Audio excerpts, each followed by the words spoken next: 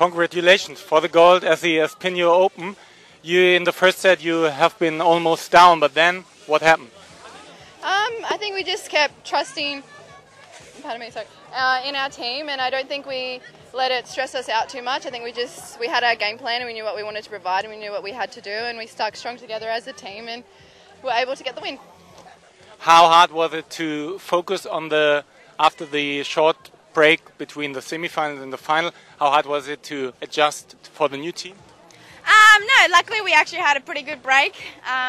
We just recovered, reset, got some food, got some treatment, and just went on to our business for the final. Did you expect it to, as a new team, to be on top so fast?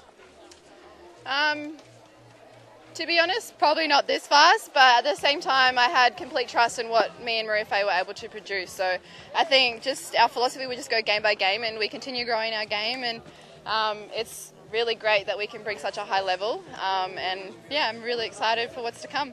And how happy are you that you're playing on a beach, so that you now have the possibility to jump into the water after the champagne shower?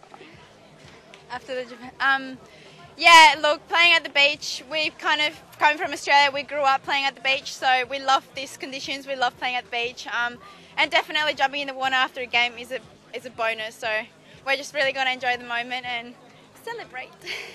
Congratulations again. Thank you. Thank you.